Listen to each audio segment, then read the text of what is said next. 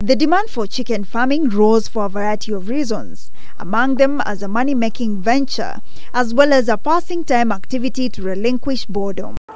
There are various types of poultry farming you can venture into. This here is the battery cage system of housing. Anne Wang'ombe, a poultry farmer in Nyeri County, has adopted this kind of poultry system. Hii ni rahisi juu hata ni kuweka tu chakula, hata maji hakuna kuweka, ni kuweka tu chakula, maji inajitoa yenyewe. Battery cage system is a practice where poultry, especially the egg-laying ones, are reared in identical rows and columns of cages. Iko advantage mingi juu kuna mayai, kuna hii bolea, unakuza viazi, boga ama fitugu hivi. Battery cages are used in intensive agricultural operations that prioritize productivity and profits, which are achieved by spending the fewest resources per unit of production. However, animal welfare lobby groups are now of the opinion that caging the birds compromises their physical and physiological health. Dr. Dennis Bahati, the Animal Care Program Manager at African Network for Animal Welfare, says that birds should be able to express their natural behavior by providing sufficient space, proper facilities, and company of the animal's own kind for social interaction. These birds are actually within a cage, you can actually see that. So they are not able to actually express quite a number of their natural behaviors. That's one of them. They are not able to exercise, and that actually puts them in a position where they are prone to even conditions like weak bones, and sometimes they even get fractures of their bones. It's a condition we call osteoporosis. In this farm, Professor Wanjoi Gishema, a renowned author, practices the free-range type of poultry farming. He tells us that the welfare of his animals comes first. He also farms dairy, sheep, as well as pigs. Despite improvements in poultry farming techniques over the years, the welfare of farm animals remains a major concern. These ones are stress-free.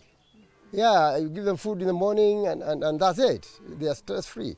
They also reproduce themselves. I have not bought many. In fact, there are very few. And they have reproduced themselves. That free range needs a lot of attention. You know, that's and they are improved kienyeji also. They need more attention than these ones. They are more delicate. They eat more even. They eat a lot. So, in fact, if foods, the prices are not adjusted, those ones you cannot be able to take them. You cannot be able to maintain them. But these ones you can. According to John Maina Karima, Nyeri Sub-County Veterinary Officer, farmers in the region have been receiving training on good animal husbandry, including disease prevention and treatment, humane handling, slaughter, and the provision of suitable nutrition and shelter. We usually meet every year for the show. We train farmers in so many things, animal welfare, animal diseases, animal breeding.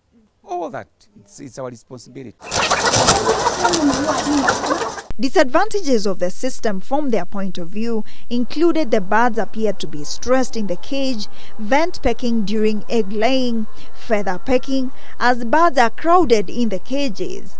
Birds tend to get overweight, increasing their susceptibility to sudden death syndrome. Some countries have started phasing out the battery cages. In June 15, 1999, the European Union (EU) passed a directive on the welfare of laying hens, requiring that battery cages, so-called because they are arranged in batteries of rows and tiers, be phased out by 2012. Yes, actually there's a lot of partnership and collaboration with government, both at the county and the national level. And one of them is also actually looking at policies and laws that can better protect our animals at the end of the day. So that's very, very key, because as an organization, we are really strong when it comes to partnerships and collaborations, not only with government institutions, but even the communities and the farmers that are keeping these animals. African Network for Animal Welfare recommends that as the poultry industry in Kenya develops and integrates new technology and new ways of doing things, there is need for Kenya to incorporate legislative frameworks that take precautionary approach in that the policies cushion all the risks that may accrue from the expansion of the industry, as well as cater for the poultry welfare needs. Linda Koskei, K24 TV.